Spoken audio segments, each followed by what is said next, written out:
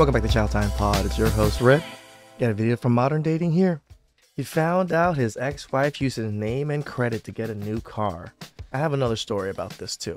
Please subscribe down below. I really appreciate it. Let's get that chow. It's chow time. You telling me Ashley got that car with my name? Yep, you are the co-signer on it, brother. I'm just letting you know. How? Yeah. How so? What you mean? I've never been up there. I've never had, how? I just So need to why, get wait a some minute. way. She used my credit? She used your credit, yes, sir. Actually, your credit was the one that got her the 2022 GLA 250. So. She got a pretty expensive car. Did you not know about this, or? I have no clue about none of this, bruh. I shouldn't have nothing in my, I don't have no Lexus in my name. Apparently that's your wife, so. Is that not your wife? No, that's not my wife. That's my son's mother. No. Imagine being called about mispayments of a car you didn't know I'll give you guys a story of the opposite you had purchased. Hey, how you doing? Can I speak to D-Layer, please? Hey, speaking, how you doing? Hey, how you doing, man? This is Gavin with Atlanta Luxury Motors. I'm calling you about Ashley Nicole. You co-signed with her on our 2022 GLA 250 Mercedes-Benz.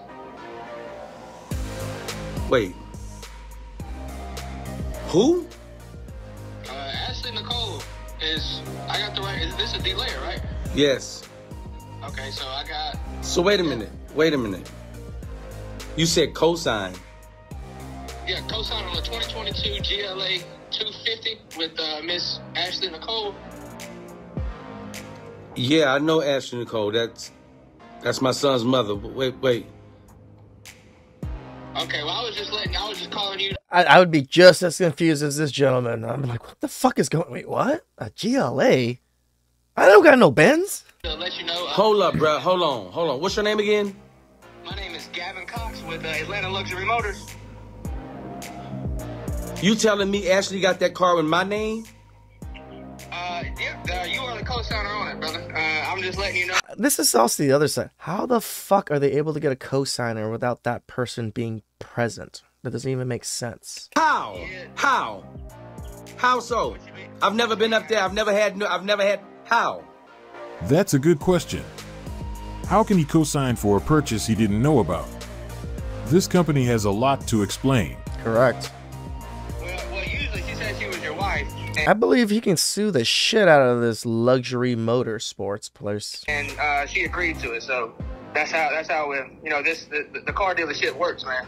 But I was just letting you know that her payment was $566 a month, and she's 3 months behind. So I need to collect $1,700, and she's not answering her phone. So They keep calling her until she answers it. It's not his problem at this point. Wait, $1,700 for 2 months. So this is like $850 a month. Why are they calling him? Since they were able to get her a car without his acknowledgement, they should keep the same energy when she misses the payment. So why? Wait a minute. She used my credit? She used your credit, yes, sir. Actually, your credit was the one that got her the 2022 GLA 250. So, did you not know about this, or? I have no clue about none of this, bruh. I shouldn't have nothing in my, I don't have no Lexus in my name. What do you? Have you checked your credit? No, I don't. No, folks don't just check their credit every day like that. I wouldn't expect to have a whole damn car on my credit. No. True. I happen to be one that's on it, so I have like Experian app, the Credit Karma app, and all these CreditWise apps. So as soon as I run anything, I get 4 or 5 notifications from 5 different apps. So it's good to get notified by these things, guys. If you guys didn't know, sign up, get notified when something happens to your credit. I'm just calling to collect $1,700 because she financed it through us, so I have to call and get that payment from you. Imagine getting a call that your personal information was used to purchase a new car and there is a missed payment on it. It's a challenging situation to deal with. What company? What company is? This right here is Atlanta Luxury Motors. So it would be what credit? What financial institution did she go through? We actually went through Westlake. So I'm gonna have a Westlake. I got a Westlake charge on my damn credit. Yes, sir, you do. Absolutely. Absolutely. So. How late is she? She's 3 months late, so it's 3 $566 a month. You can get your calculator out if you need to. It's it's only $566. No, I don't need no calculator at all. I shouldn't even have no bill at all. Well said. He didn't agree with any purchase, so why would he be reliable for any bill? I shouldn't even have. I tell you what, here's the deal. I don't know how you can go about doing this, but I never authorized that. I definitely didn't sign for anything. So if whatever you've got to do, take my name off of that. My name shouldn't be on nobody's car at all, period. Well, the only way I can take it off is if you pay the $1,700. Oh, bull fucking shit. $1,700. I'm not paying $1,700. I didn't owe $1,700. Well, apparently that's your wife, so. Is that not your wife? No, that's not my wife. That's my son's mother. No. Atlanta Luxury Motors is about to be in huge legal problems. Correct. Sounds like Atlanta Luxury Motors has a problem worth $1,700. Oh no, they're about to have a problem worth a lot more if this man understands that he can sue the shit out of this fucking company. Sir, you are about to own Atlanta Luxury Motors. The car company is at fault. They require you to show up in person and have ID. This was a greedy salesman who didn't care at all. Yep. Totally his fault. My ex co-signed for a car without me being there. He took another female. If it makes you feel better, $566 a month for 3 months is only $1,698. So you're saving $2. Let's analyze a few parts of that video. Okay, before the analyzing, I have a friend. She lives in Texas. She used to be married. And when she was married, her mother-in-law lived with her. The mother-in-law used her information to apply for a $5,000 loan. And she had no clue about it until they started getting mails in about like you owing $5,000. And the husband was like, oh, I don't know who it is. We don't know who it is. They ended up not knowing who it is, but they really know who it was. It was the mother. And even more unsavory things happen afterwards, which I'll share later. But yeah, this is not that uncommon for women to take other people's credits and credit cards to be able to apply for things and still get the loan somehow, which I don't understand. There's so many unsavory lenders out there that just want money that they're willing to give these people loans without even ID or the correct signature or the correct person being there. You telling me Ashley got that car in my name? Yep, you are the co-signer on it, brother. I'm just letting you know. How? Yeah. How so? I've never been up there. I've never had. How? That's a good question they should be able to answer. I don't know what type of process Atlanta Luxury Motors has in place when it comes to granting their customers car loans, but one thing we know for sure, it's not working properly. At this point, they probably got themselves a massive legal problem. How can you have a system that allows a person to use someone else's details without their consent? This case will help them It shouldn't even matter if they're married or not. You still need the other person. to see the flaw in their system, as nobody should be allowed to use another person's details without their acknowledgement. Now they will have to prove that he agreed with it. But I was just letting you know that her payment was $566 a month, and she's 3 months behind. So I need to collect $1,700, and she's not answering her phone. So At this point, this guy shouldn't be worried about this car loan because it's their problem, not his.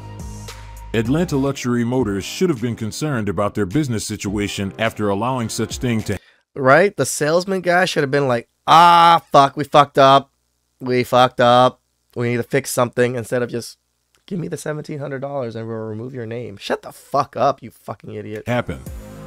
Instead of trying to get a payment from someone who just got their detail used for something he didn't agree with, they should try to investigate the situation because it was evident that this person doesn't have an obligation with this bill.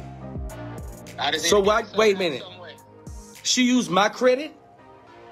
she used your credit, yes, sir. Actually, your credit was the one that got her the 2022 GLA 650. He should relax at this point, as his ex-wife and Atlanta Luxury Motors are the two parties that should be concerned about this matter. Both of them have a lot to explain.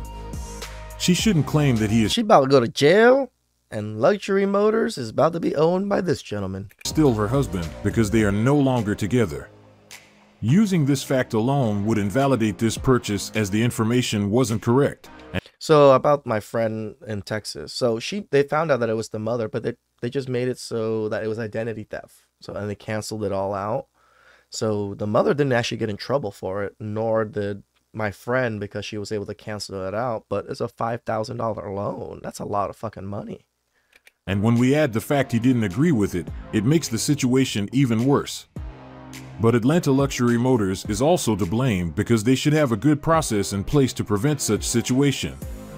Sometimes the company has a good system in place to verify customers' information and make sure everything is correct. But if they have a greedy salesman who is focused on his commission, he might overlook certain things to get his money, and this is how companies can get to this type of situation. Yep. I'm just calling to collect $1,700 because she financed it through us, so I have to call and get that payment from you. This is not the best time to call him. They should have done that before putting his name on that paper. Is this the only moment they remember it would be a good idea to call him? Why didn't when they need the money that the original person wasn't gonna pay? They do the same thing before giving his ex-wife a new car? You don't call when there is a missed payment. Since they didn't feel the need to call him when she was getting a car, they better keep the same energy when she is not paying for it. They should keep their business the way it was, between them. My name shouldn't be on nobody's car at all, period. Well, the only way I can take it off is if you pay the $1,700. This salesman must be a comedian. You have a man telling you he didn't agree to co-sign for no car purchase, but you still think he should pay for it. At this point, he shouldn't be going back and forth with the salesman, as it seems like he doesn't care about the issue. Just take the case to another level. His wife wanted to remove his mother from the front seat, but it didn't go well. She thinks that it belongs to her. What's going on here? Like, why she in the front seat? And I get that that's your mom and everything, but like, you going to the back, right? No, absolutely not. Why? What are you talking about? I'm your...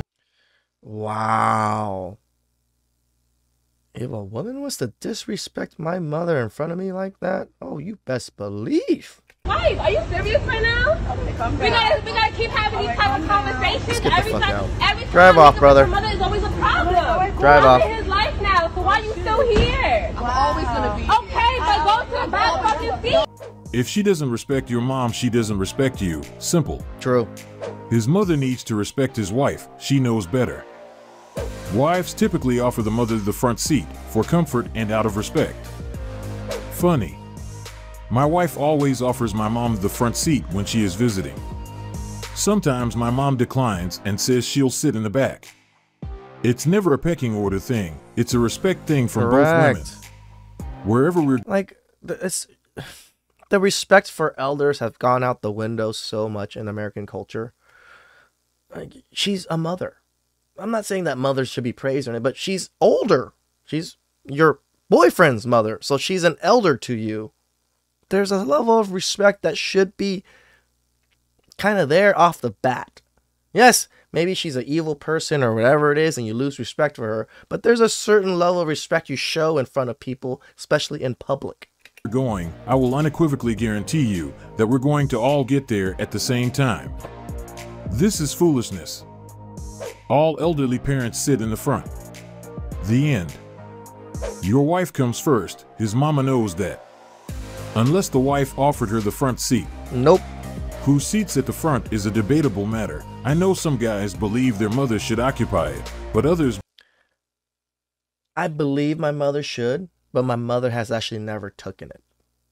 Unless she was just me and her. When it was me and her or my ex-wife, my wife would offer it to her all the time, which is a great thing about my ex-wife, but my mom never took it.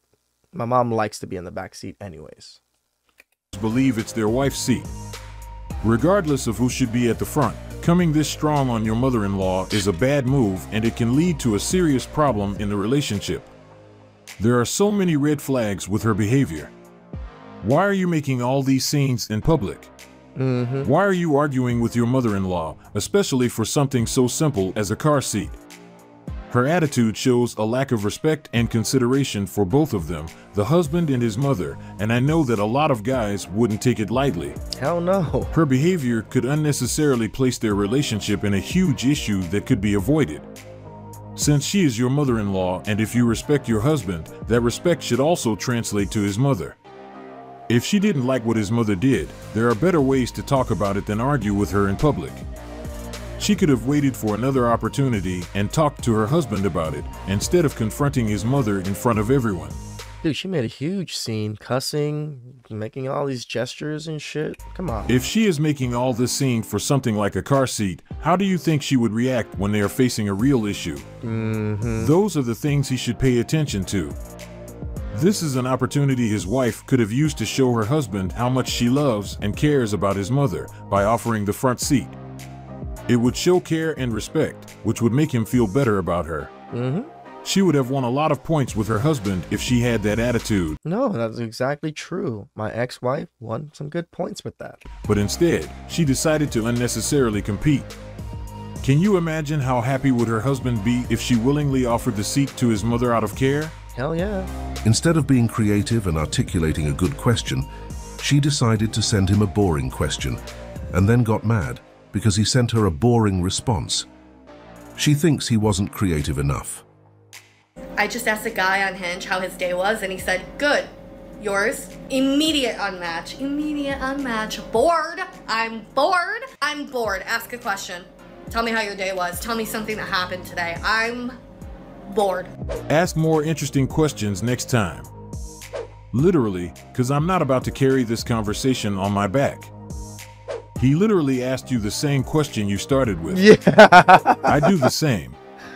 If you ask the most basic questions, you get the most basic answer. My back genuinely hurts from carrying conversations on all dating apps. Oh, shut the fuck up, women. You're lying whores. You guys are not carrying conversations on your back. Shut up. That's literally how you start a convo.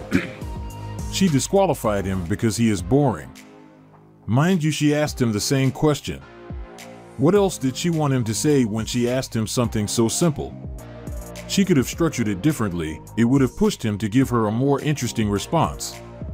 Imagine if she asked him what was the best part of his day. That would have placed him in a position to articulate a more interesting response that would lead to a better flow. But somehow she thought his reply was unacceptable even though she started it. Shout outs to modern dating. Hey, tips to you guys. Sign up for Credit Karma, Credit Wise, and like Experian and stuff. When shit goes through your credit, you will get notified immediately. It's good to have. Please subscribe down below. I really appreciate that. And catch you guys next time. Ciao.